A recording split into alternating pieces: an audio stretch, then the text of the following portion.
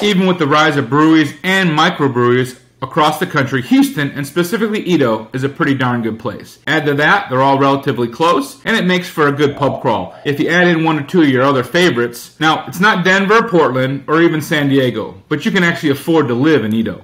First, 8th Wonder Brewery. Huge selection of beers and kombucha on tap. You can take your favorites home.